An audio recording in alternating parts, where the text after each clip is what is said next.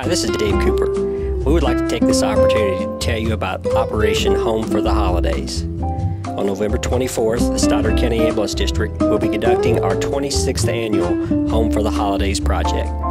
We will be taking patients that are unable to travel by ambulance from the nursing homes of Stoddard County to residents within our county.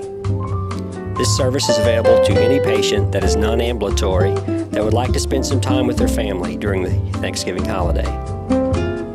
These patients will be taken home for the holiday on November 24th. After the visit, we will transport the patient back to the appropriate nursing facility.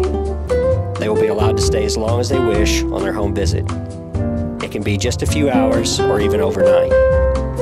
The holiday season is a time that families should be together, and we understand that due to physical limitations, this can be impossible for some. This is our gift to the community, and we enjoy providing this service. There will be no charge to the patient or their family for the service.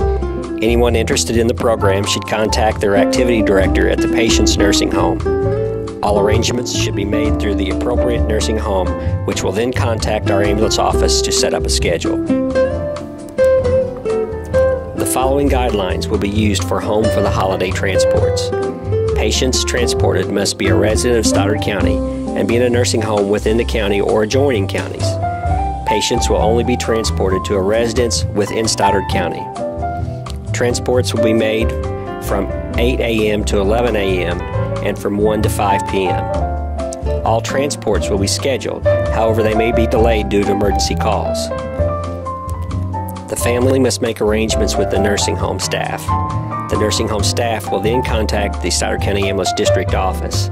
The ambulance office will then schedule the time that is closest to what the family would prefer.